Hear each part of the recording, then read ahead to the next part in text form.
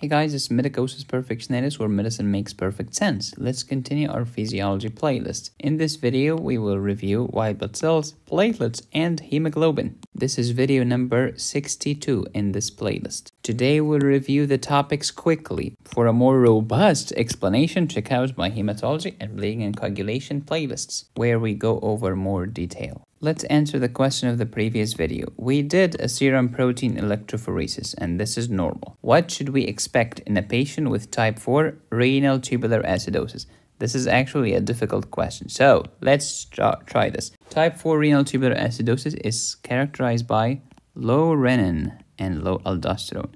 If renin is low, what's going to happen? First, let's take a step back. What's the function of renin? It's to convert angiotensinogen to angiotensin 1. Okay, so if I have low renin, no one is going to convert angiotensinogen. So it's going to keep accumulating like this. So we'll have increased angiotensinogen. And as you know, angiotensinogen is a protein. Is it albumin or globulin? It is globulin. Okay, is it alpha-1 globulin or alpha-2 globulin or beta-globulin or gamma-globulin? It's an alpha-2 globulin. So which of these graphs show an increase in alpha-2 globulin? The answer is D, right here. Look at this increased alpha-2 as compared to normal. Quick review on white blood cells or leukocytes. This is your neutrophil, this is your eosinophil, this is your basophil, monocyte, lymphocyte. All of your blood cells come from the bone marrow. Neutrophils, basophils, and eosinophils are collectively known as granulocytes because they have granules. Basophils have basophilic granules, which are blue. Eosinophils have eosinophilic granules, which are pink. Neutrophils have neutral granules. And that's why we gave them these names, by the way. Neutral, basophilic, eosinophilic. Collectively, these are the granulocytes because they have granules. How about monocytes and lymphocytes? They do not have granules. That's why we call them agranulocytes or non-granulocytes. All of your white blood cells came from myeloid lineage, except lymphocytes, which came from lymphoid lineage. Unlike your red blood cells, your white blood cells actually have a nucleus. Again, granulocytes, non-granulocytes. What's the function? They defend your body against foreign invaders. Where do I find them? You find them in the buffy coat. Granulocytes, non-granulocytes. How do we boost the formation of granulocytes? By giving granulocyte colony-stimulating factor. How do we boost the production of monocytes? By giving monocyte colony-stimulating factor. How do we do both? By giving granulocyte, monocyte, colony-stimulating factor. Alright, there is a disease known as agranulocytosis. What does granulocytes mean? Neutrophils, basophils, eosinophils. What does A mean? No. So it's a disease where you have absence or low number of granulocytes. So you have decreased eosinophils, neutrophils, and basophils, especially neutrophils. Why did you say especially neutrophils? Because neutrophils are the most abundant. They are about 2/3 of your total leukocytic count, which is your total white blood cell count. Normally, your white blood cells should be between 4,000 and 11,000. Of this number, 60% is neutrophils, and then lymphocytes are 30%, monocytes 3 to 7, eosinophils 1 to 3, basophils 0 to 1. These percentages are called relative count of the neutrophils. So the relative neutrophilic count normally is 60%. But what is the absolute neutrophilic count? Well, it's 60% of the 5,000 here. So 60% times 5,000 gives you a number. This number is the absolute neutrophilic count. The relative, absolute. And you do the same thing for everyone. Functions of white blood cells. Neutrophils are very important, especially against bacteria. These are the pus cells that can secrete pus. These are the cells of acute inflammation. These are the cells that make an abscess because an abscess is literally a collection of pus. Lymphocytes defend your body against viruses, fungi. Lymphocytes are responsible for chronic inflammation, not acute, chronic. Lymphocytes help make a granuloma. Lymphocytes are part of your immune system, especially the adaptive immunity, which is the acquired immunity, which is more sophisticated than your innate immunity. Lymphocytes are also involved in type 4 hypersensitivity reaction. How about monocytes? Monocytes basically are the macrophages. They are the same thing. But when they are in the blood, we call them monocytes. When they go to tissue, we call them macrophages. So, a macrophage in the tissue, I'm a monocyte in the blood. The function is phagocytic. I eat bad invaders. I'm gonna eat your enemies. Also, the macrophage is an antigen-presenting cell. The macrophage can help make a granuloma. What's an antigen-presenting cell? We'll talk about this in immunity, which is coming in the next videos. Eosinophils defend your body against parasites. They are also involved in allergic reaction, in anaphylaxis, which is type 1 hypersensitivity. Whenever I say eosinophils, remember, ew, parasites, ew, allergy, ew, anaphylaxis, ew. Basophils, histamine release. Histamine is involved in allergy and type 1 hypersensitivity. And also here we have two names. When they are in the blood, they're called basophils. When they go to tissue, we call them mast cells. Let's review some nomenclature. Basophils in the blood, mast cells in the tissue, they are the same thing. Monocytes in the blood, macrophages or histiocytes when they are in the tissue. In the liver, they have another name, Kupffer cells. In the brain, they have a different name, microglial cells. We're done with white blood cells. Let's review platelets. Again, for a more detailed discussion, check out my bleeding and coagulation playlist. Where did platelets come from? From megakaryocytes. Where did they come from? From myeloid stem cells. Where did they come from? From pluripotent stem cells in the bone marrow. Your white blood cells have a nucleus. Red blood cells do not have a nucleus. Platelets are not even cells. They are pieces. They are not cells. They are pieces. Pieces of what? Pieces of their grandmother, the megakaryocyte. This megakaryocyte literally exploded, giving out thousands of tiny platelets. The platelets are not even cells, so please don't say that they have a nucleus, because they do not. Don't tell me that they have a mitochondria, because they do not.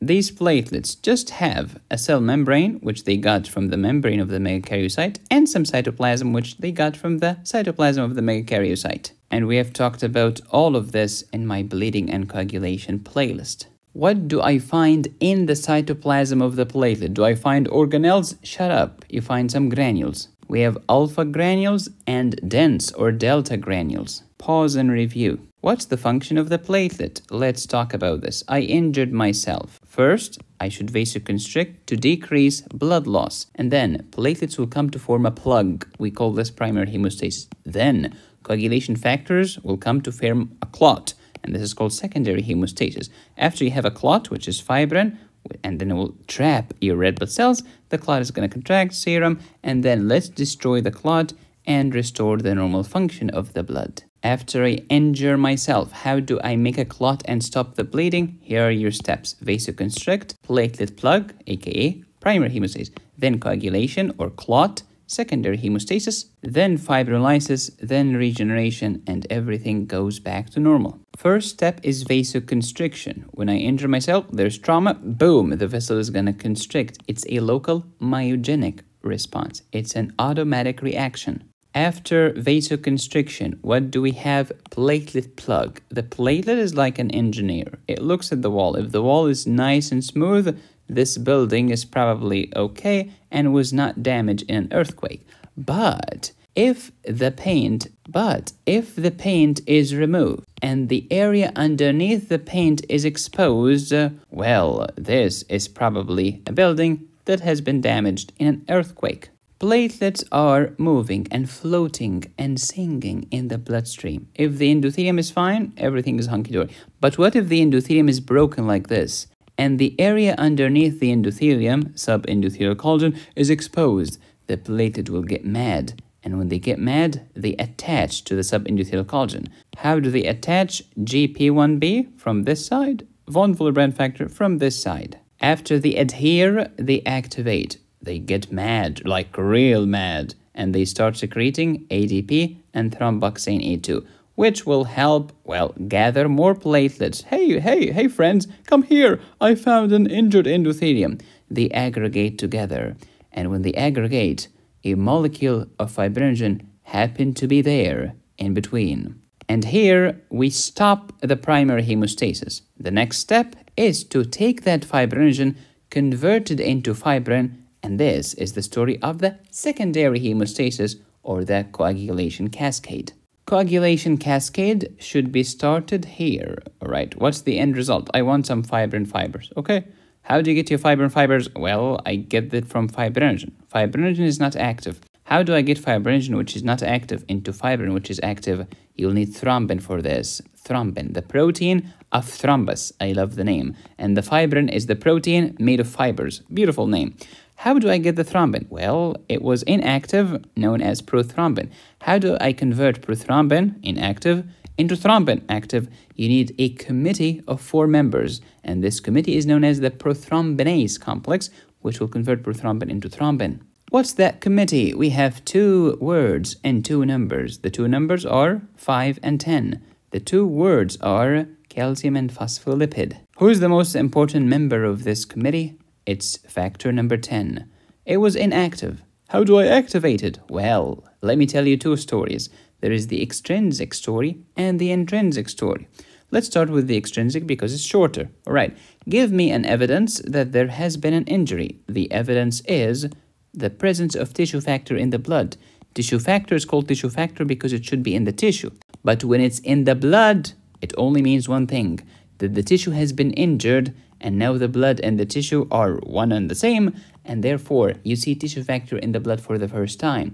This tissue factor is going to activate factor 7. When factor 7 is active, it's going to activate factor 10, and then this will activate prothrombin into thrombin, fibrinogen into fibrin, boom, we have a clot. That was the short story. How about the intrinsic story, which is longer? All right, it has 4 members, 8, 9, 11, 12. Where is 10? 10 is here in the center. The center is called the common pathway. All right, 8, 9, 11, 12. Hey, 12, how do I get you to be active? I need an evidence of trauma. What's the evidence of trauma that you want? Subendothelial collagen. Why? Because when the subendothelial collagen is exposed, it means that the endothelium is injured, and it means that trauma has occurred. All right, subendothelial collagen activates factor 12, which will activate factor 11, which will activate 9, which will activate 8. By the way, 8 needs a helper, the same stinking von Willebrand factor. 8 is active, 10 is active, prothrombinase complex is active, convert prothrombin into thrombin, fibrinogen into fibrin, boom, we have a clot. This fibrin is kind of loose. How do I make it more stable? Stable? Fibrin stabilizing factor, known as factor 13. Each one of these coagulation factors has a name and a number, and most of the cases has a syndrome as well. We have talked about all of this in my bleeding and coagulation playlist. Do you remember the steps of hemostasis or stopping the bleeding? Yeah, number 1, vasoconstriction. Number 2, platelet plug. Number 3, fibrin thrombus. Number 4, fibrinolysis. Let's dissolve the clot. How do you dissolve the clot? First, what's the clot? Fibrin, which came from fibrinogen. Let's destroy both, okay? Destroy fibrin, it becomes fibrin degradation products. Destroy fibrinogen, it becomes fibrinogen degradation products. How do I destroy them?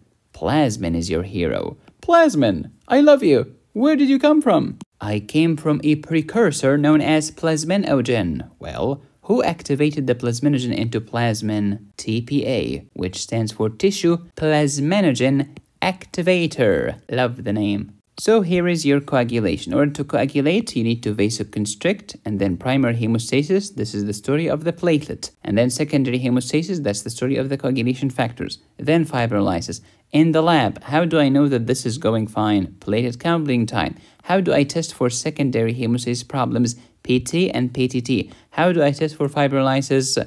FDP, which is fibrin degradation products or fibrinogen degradation products, and the D-dimer. Again, all of this was discussed before in my bleeding and coagulation playlist. We're done with the white blood cells. We're done with the platelets. Let's talk about red blood cells. Red blood cells are circular, biconcave, non-nucleated. Why biconcave? This biconcavity increases my surface area, which increases the surface area for gas exchange. Amazing. Flexible. I can squeeze through small capillaries.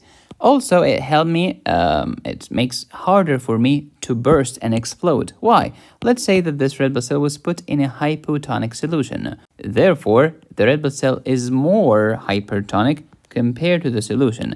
Therefore, water is going to go from the hypotonic to the hypertonic. The red blood cell is going to swell a little, but it's not going to explode, of course, within limits. But imagine that we did not have this biconcave. Well, the first drop of water that enters will make me explode, and boom, that will be the end of the red blood cell. Red blood cell, who made you? Bone marrow. Who destroyed you? The spleen. And this happens after 120 days. That's my lifespan. After you destroy meat, you will find hemoglobin, which becomes hemoglobin. Hem is iron and protoporphyrin. Protoporphyrin becomes biliverdin. Biliverdin becomes bilirubin. Before the liver is called unconjugated bilirubin.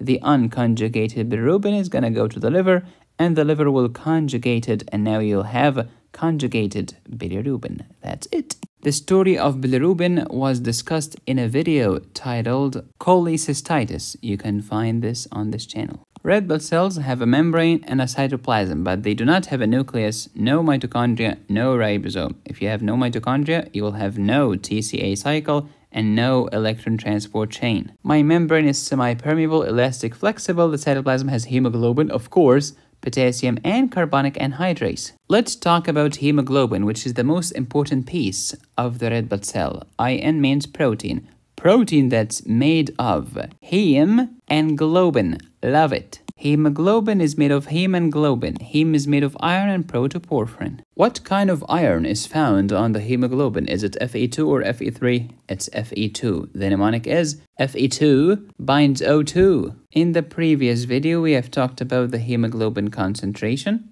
The normal hemoglobin structure, as you know, heme and globin. Here's your heme, here's your globin. Let me talk about the heme. The heme is made of protoporphyrin, this purple part, and iron in the ferrous state, which is the yellow spot here. Where's the globin? The globin are these 4 ribbons that you see here. We have 2 beta chains and 2 alpha chains. These big things that go like this. And inside each of them, there is a heme group. In an adult, you should have 2 alphas and 2 betas. We call this alpha 2, beta 2, or we call it hemoglobin A for adults. If you're a fetus, you should have hemoglobin F. 2 alphas and 2 gammas. And F stands for fetus, not for F-me. Where can I find oxygen in this beautiful structure? Oxygen will be found here, on the iron, on the heme. How many hemes do we have? We have 4 hemes in each hemoglobin. So, hemoglobin is like a car with 4 seats for 4 oxygen molecules. What's the name of the seat? The name of the seat is the iron, which belongs to the heme. Pause and review. Functions of hemoglobin, it transports gases. So it transports oxygen from the lungs to the tissue and carbon dioxide from the tissue to the lung. Hemoglobin is also a good buffer for the acid. Let's put hemoglobin in his place. Hemoglobin should stay inside the red blood cell, bound by the red blood cell membrane. But what if hemoglobin escaped out of the red blood cell? Well, it's going to end up in the bloodstream, and this is called hemoglobinemia. Eventually, it's going to reach the kidney. It's going to get filtered through the kidney glomerulus and will end up in the urine. We call this hemoglobinuria, hemoglobin in your urine. But wait, it gets worse. This hemoglobin can block the kidney tubules, causing acute renal failure. Too much hemoglobin in my blood is going to increase my blood viscosity, and it's going to increase the osmotic pressure. All of this will increase the blood pressure, and it's going to make it harder for your heart to pump because you're increasing the resistance against which the heart has to pump. What's the purpose of the placenta? Is to allow oxygen and nutrients to go from mommy to baby. Waste products and carbon dioxide will go in the opposite direction. Here's the placenta for you. Here's the mother's side. Here's the baby's side. These are the shifters of the oxygen hemoglobin dissociation curve. They were discussed before in a separate video titled Oxygen Dissociation Curve. Don't forget that hemoglobin F will shift the curve to the left. And when you shift the curve to the left, oxygen is going to stay on the hemoglobin. Oxygen is not going to go to the cells. But when you shift to the right, you are giving oxygen from the hemoglobin to the tissue. But with left shift, the tissue is left behind. Hemoglobin F, which is the fetal hemoglobin, will give you a left shift, which means the tissue is left behind. Oxygen is going to stay on the hemoglobin. Whose hemoglobin? The baby's hemoglobin. What's the baby's favorite word? Mine. This is mine. So when there is a molecule of oxygen here in the placenta, in the interface between the mother and the baby, who's gonna take it? The baby. This is mine. How did the baby take it? Because the baby has hemoglobin F, which shifts the curve to the left, which means more affinity between the hemoglobin and oxygen. Oxygen is going to stay on the baby's hemoglobin and away from the mother's tissue, because the baby has hemoglobin F, but mommy does not. Normal hemoglobin has Fe2. Abnormal hemoglobin has Fe3. We call this methemoglobin. The word meta means change. Normal globin should be alpha 2 and beta 2. 2 alpha chains and 2 beta chains. We call this hemoglobin A for adult. But abnormal hemoglobin or hemoglobin S is sickle cell disease, S for sickle. And the red blood cells are sickled like this. They can clog blood vessels, causing many problems. Another disease is known as alpha thalassemia, where you have defect in the alpha globin chains. There is a disease known as beta thalassemia, where there is a defect in the beta globin chains. Normally, in the arterial blood, hemoglobin binds oxygen. Makes perfect sense. In the venous blood, hemoglobin binds carbon dioxide. Yup, because the artery has oxygenated blood, the vein has deoxygenated blood. Easy. When the hemoglobin binds oxygen, this is known as oxyhemoglobin. When the hemoglobin binds carbon dioxide, this is called carbaminohemoglobin. Carbamino, not carboxy. Big difference. So, hemoglobin plus carbon dioxide is carbaminohemoglobin. Awesome. Where did the oxygen bind on the hemoglobin? On the iron of the heme. And the iron has to be in the ferrous state. This is oxygenation, not oxidation. Oxygen is just loosely bound to the hemoglobin. Oxygen does not furiously react with the hemoglobin. Oxygenation, not oxidation. Some lovely facts. Each hemoglobin molecule binds 4 molecules of oxygen. Do you remember the story of the car with 4 seats? That's true, because we have 4 heme parts in each one hemoglobin. Moreover, each gram of hemoglobin binds 1.33 milliliters of oxygen. Awesome. How about the carbon dioxide? Where is it getting attached? Does it attach to the heme? Shut up. It's attached to the globin. Which part of the globin? Since the globin is a protein, it's the polypeptide of the globin. Which part of that protein? The NH2 or the amino group or the amino terminus? Because as you know, amino acids or peptides have an amino terminus and a carboxy terminus. Here's a fun fact to keep in mind. Please remember this 1.33 or 1.34 because we will use it later to calculate the oxygen content. We'll see how many of you will remember this doozy fact. All of the stuff that we have discussed so far was normal hemoglobin, but there's also abnormal hemoglobin that you see in diseases. If this hemoglobin bound to carbon monoxide, this is called carboxyhemoglobin. Carbon monoxide, carboxyhemoglobin. But the normal carbon dioxide is carbaminohemoglobin. Big difference. This is normal, this is abnormal. And carbon monoxide is evil because actually hemoglobin loves carbon monoxide more than oxygen. So carbon monoxide is going to bind to the hemoglobin and is going to kick the oxygen out of the hemoglobin. That's why you can die in a house fire. You're dying from carboxyhemoglobin. This is carbon monoxide poisoning. Another disease known as methemoglobinemia. Methemoglobin is an oxidized hemoglobin. Now this is oxidation, not oxygenation. Oxygenation was normal. Oxidation is evil. Hemoglobin plus oxygen, look at the nice, lovely, normal hemoglobin was Fe2+. But this methemoglobin, the ugly, evil, ferric, is hysteric. It's pathological. It has a darker colored. The patient will be described as having chocolate-colored blood and dusky-colored skin. I'm getting darker. Is it normal to have methemoglobin in the blood? Within limits, like a very, very tiny amount is okay. But if you have a lot of it, you're sick. Why is a small amount okay? Because thankfully, you have NADP methemoglobin reductase enzyme in your blood. It's going to convert the methemoglobin, ferric, into normal hemoglobin, ferrous. Awesome. I have a video about carbon monoxide poisoning, another video about methemoglobinemia in my hematology playlist. If you like this video, you will love my antibiotics course. Learn about antibacterials, antifungals, antivirals, and antiparasitic medications in 40 beautimous videos. You can download it today at medicosisperfectionalis.com. Also, there is my renal physiology course on the same website. And for a limited time, you can get a 40% discount towards anything on my website. Just use promo code KIDNEY at checkout. In the next video, we'll talk about erythropoiesis, iron, vitamin B12, and folate. So please subscribe, hit the bell, and click on the join button. You can support me here or here. Go to my website to download my courses. Be safe, stay happy, study hard. This is Medicosis Perfectionalis, where medicine makes perfect sense.